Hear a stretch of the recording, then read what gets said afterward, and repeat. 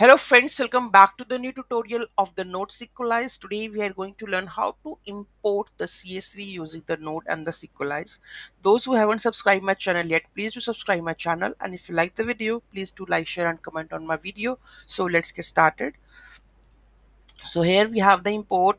So first of all, we have to create a new project with the help of the npm init. So it will create a packet.json file. Then you need to install the necessary package npm packages dependencies. Okay, so first you have to install the Sequelize Express, Sequelize CLIs, Sequelize TypeScript, MySQL, CSV parser, Express file upload.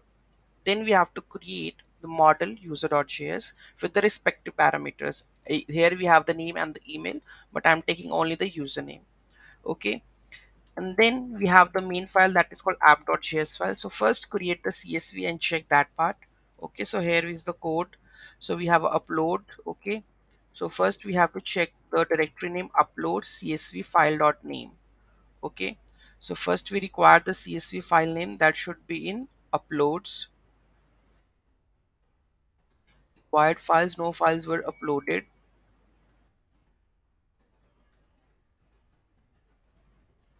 Then we have the csv. Okay, so the data is results and the data, so basically we have to push the data. Okay, so let's try to add in the csv file. So here we have the, let's go and just run this project. Node app.js.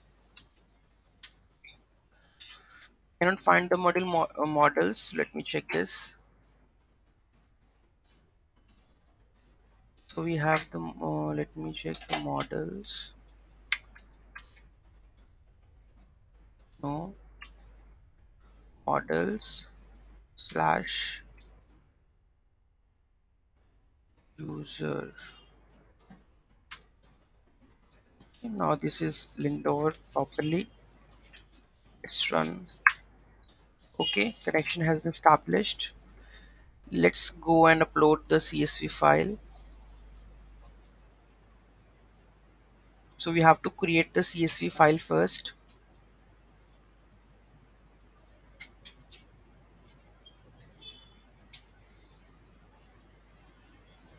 So here let's create one of the CSV file.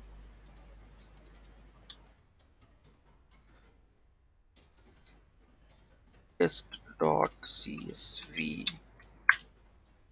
So here we have test.csv. Let's open with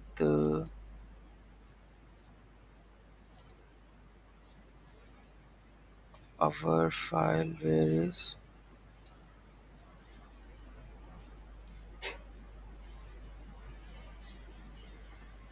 office or what? This is different. No, this is that one. So, no, this is document. Open with,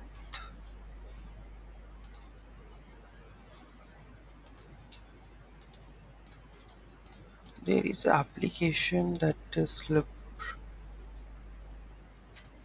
office. Okay, so here we have, so we will take the first name as a username, and what we have in the database of the users.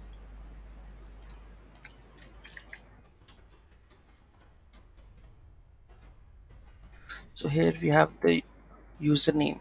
Okay, created and updated at it is by default. Okay, give me here, I need to check this one. Uploads csv file dot name and bulk create results, whatever data we have. So just we are passing the username John. Okay, so here just we will do the drag and drop. Okay, let's save it. Use text csv, go to our API, then we have a upload, then it's a post request. Okay, body. So here we will add the file name, which is the file name is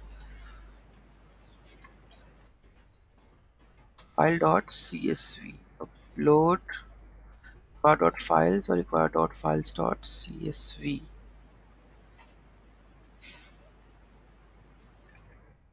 Let's add the CSV.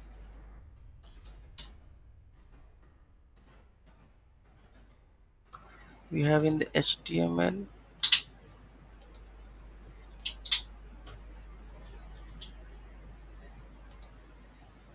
Could not error open where directory permissions denied. Okay, so let me move this file into the desktop then, or to documents. Okay, so here we go with the documents.